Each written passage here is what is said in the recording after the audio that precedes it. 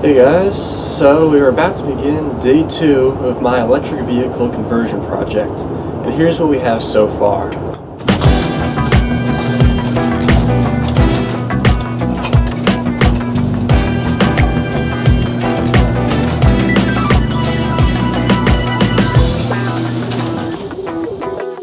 And don't worry about all these red pieces down here, that's just the parts to my engine hoist, which I'm going to assemble right now.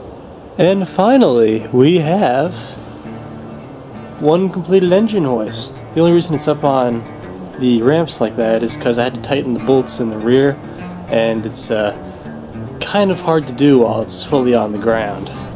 So now, even though that my engine hoist is complete, I won't be using it straight away because there's still plenty to do in the engine bay in terms of prepping the engine for removal.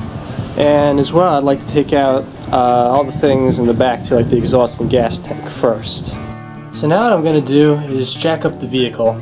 So now we got the vehicle up in the air, supported by jack stands, and I can begin to work taking this whole exhaust assembly out. I don't know how well you can see, these bolts are so rusty I don't know how they're going to come off. I hit them with an impact, but they seem to be like almost fused to the flange here, so I don't know how well that's going to work. On second thought, those bolts are freaking impossible to get off, so I'm going to have to use an angle grinder, which I don't actually own. I tried using a Dremel, that just wasn't going to cut it. So I'm going to have to go buy an angle grinder. I don't want to do that right now, so in the meantime, I'm going to work on taking off this gas tank. Hopefully that'll come out a little bit easier, along with all the fuel lines. I'm having a hell of a time trying to get this fuel filler neck to separate from the gas tank here. It should just be a rubber hose holding it on with a couple clamps. I undid the clamps closest to the actual fuel tank, and I'm pulling and pulling and can't seem to get it off. So I'm actually just going to cut through the clamps with a hacksaw. I'm going to try to be very, very careful not to get any rubber bits into the fuel. Because even though there isn't a lot of fuel left in here, I'd still like to use it in my car. Works like a charm. As you can see, I finally got the freaking fuel tank out of this thing. It took a lot longer than I thought it would, mostly because of this one bolt. I don't know if you can even see right in there, it's a little dark. There's one bolt in there that's blocked by this line right over here. And so you can't really, get a ratchet on it or an impact or anything, but it has to, at least be almost pretty much out in order to get the fuel tank out. So I had to use just a regular wrench, but I don't have enough leverage in the wrench. I had to get a pipe, so I didn't really know that I had a pipe laying around. I ended up taking it off my basement ceiling. And if you think that's a joke, I'll tell you right now it isn't. I actually did take it out of the basement ceiling. I was able to get rid of this bracket right here, but now I'm just having stupid problems. And what I mean by that is I've got the fuel tank right here, it's on the ground, except I can't pull it out because it hits the differential right there. So after all this, I got to jack up the differential again and try to sneak it out. Unfortunately, my jack doesn't really jack up all that high. This is about as high as I could get it. Even though the jack stands can go a little higher, and they came with the jack, so I really don't know what they were thinking. But anyway, I'll jack up the differential again and get the tank out of here, and then it's time to move on to something else. I'm not quite sure what yet. I'll decide what I'm going to do next. I'm going to take out this thing. No, not the screwdriver. The thing underneath the screwdriver. I'm not entirely sure what it is, actually. I think it might be a charcoal canister, because it looks very similar to the charcoal canister in my Corolla. All I know is it has fuel lines going to it, and that pretty much guarantees I don't need it. I'm also going to take out anything else back here that carries fuel or power to fuel or anything like that. And that'll be my next step. So here's something weird I found, this little thing that's just sort of dangling there.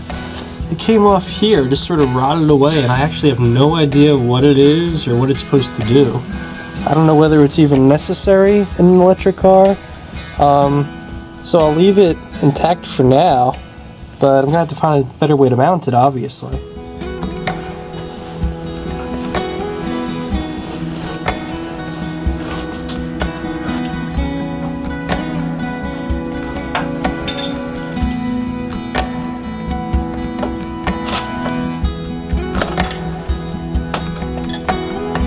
here's just a quick update. I got the fuel lines out. They're all right here. And of course we got the gas tank sitting right here. I still got the old gas in it because I want to actually transfer it into my car, which you probably can't really see on the street over there. You know, figure free gas, what the hey, I'll take it. Now at this point, I've done pretty much all I can in terms of the back end without having an angle grinder, since I can't actually take out the exhaust. So what I'm going to focus on next is actually prepping the engine for removal. So it's kind of a daunting task. I'm not really sure where to start, but I figure I'd probably start with draining fluids and then go with the radiator, and because that's kind of in the way anyway, and then or maybe the battery definitely first, then fluids, then radiator, and you know, work my way back from there and see what happens. So now let's see what's in this oil pan.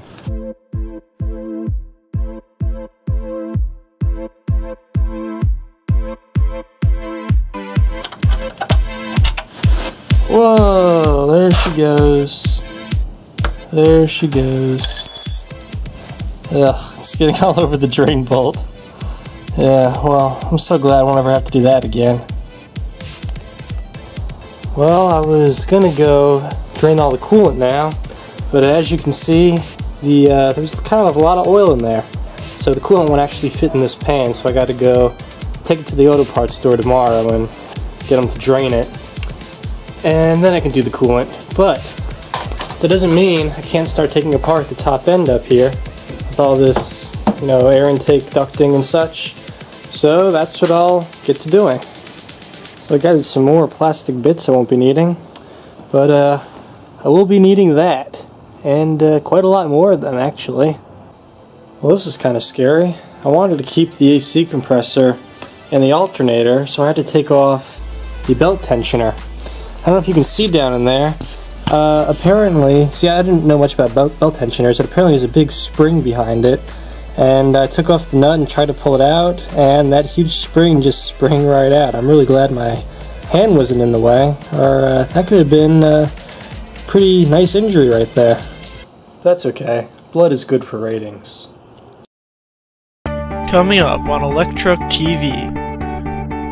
Okay, I have officially decided that whoever designed this truck was a moron. More fluids are drained.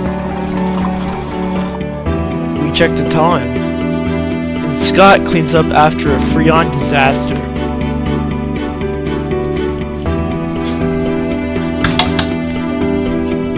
So stay tuned to ElecTrukTV.